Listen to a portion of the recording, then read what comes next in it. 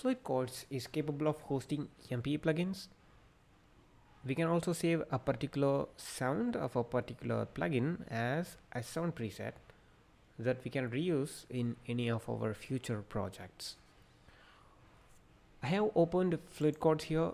If we are opening it for the first time, we have to select open plugin scanner and scan for the plugins. I have already done that, and the MPE since present on this computer would then pop up here along with some other presets.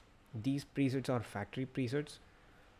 If we see init, which means it is a fresh instance of the plugin. Let me insert the search xt in it. Let's say I want a different pad sound, so I'm gonna choose a pad sound.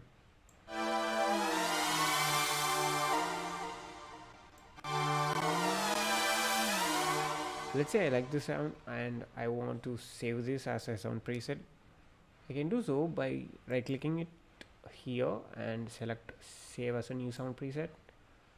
If you can see, this is letting me save inside a folder which has the plugin's name and the plugin's format.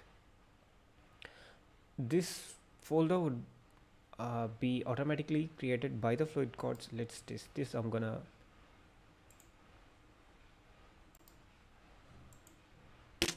move to bin. So let me, oh, it has been created by automatically. Okay, so I have, let me select some other sound and let me try to save it as a new sound preset. If you can see, the folder has been created automatically by Fluid Chords. We don't have to do a thing. We just have to save it by the name that we want.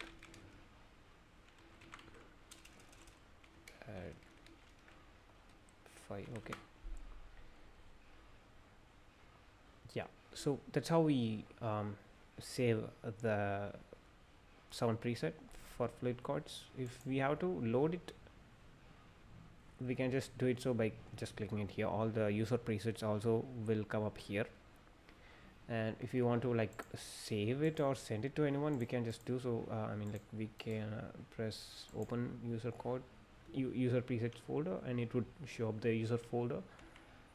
We can just navigate to the particular plugin that we want to see, and we can just send the particular preset.